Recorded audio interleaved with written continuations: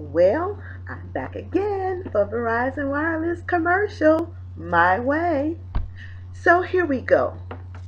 So this is betrayal. Hello, this is Verizon Wireless. Can I get your cell phone number, please? And your four-digit PIN. How can we help you? I have a problem. My phone won't charge. I went to the store and the gentleman put in every socket there is and it will not charge. Well, miss, we need to do a factory reset on your phone. Excuse me, why do you need to do a factory reset on my phone? It won't charge. It won't hold a charge. And the last time you all factory reset my phone, you ended up deleting my contacts. And I clearly said, do not delete my contacts. And then you know what you did when you deleted my contacts? You came back and you said, we're sorry. We can't get your contacts back. Oh, I'm sorry to hear that your contacts were deleted. Were they bagged up? Do you think they was bagged up? The Verizon Cloud didn't even work when it was supposed to be bagged up. It didn't bag up. And here I am again for the fourth time with another issue with the same phone. And here I am again going through hell and high water trying to get a resolution to my problem with your company to whom I got the phone from. Do that make sense to you? Pass me to a manager or a supervisor. Hold, please. Hello?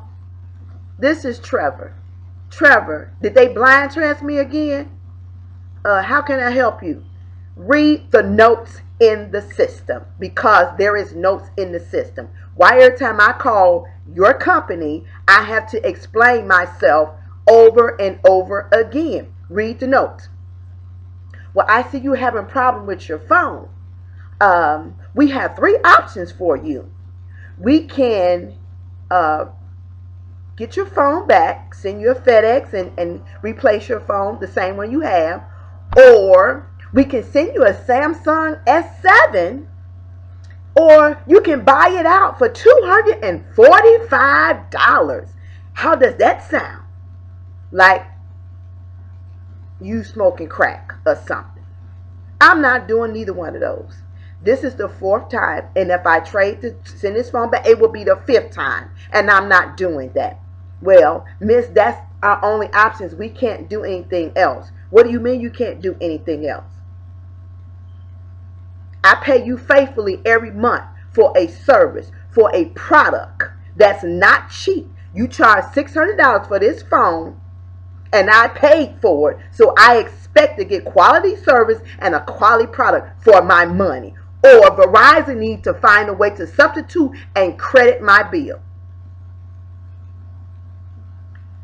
Well, we're sorry. That's the best we can do. We see there's notes in the system that says that our other manager in Tier 2, Mark, made you the offer, and that's all we can do.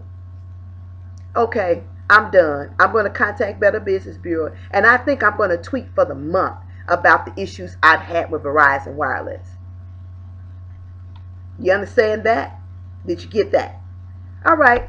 You have a great day. Oh, thank you for being the best part of Verizon. Bye. So, that's pretty much how my conversation went. And as of today, I'm still waiting for somebody from Verizon to call me about this situation. And nobody has called me. I've got DMs in my Twitter, and I'm not having conversation behind the closed door because when I try to handle this problem correctly, you guys wanted to ignore me. And it's not going away. I'm not going to let it. I need a credit.